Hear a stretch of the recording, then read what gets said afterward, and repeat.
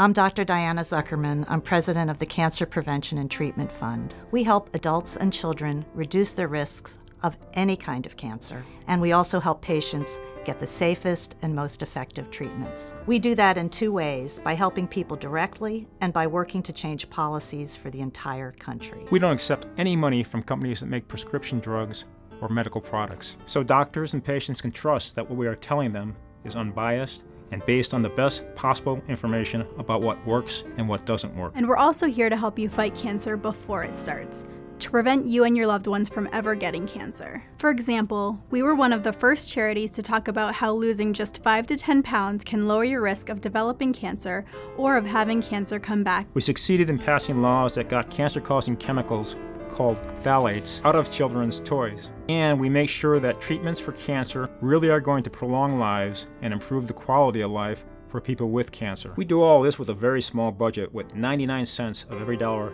going to help others. We serve men, women, and children.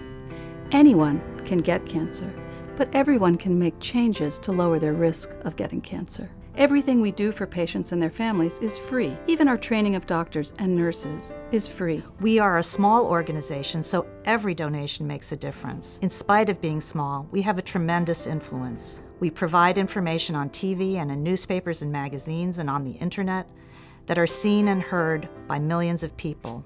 Through our hotline, we have helped thousands of men, women, and children get the help they need. And when we persuade the FDA to approve a new medication or to take an ineffective or unsafe cancer treatment off the market, we are helping millions of patients and their families. Please help us help others.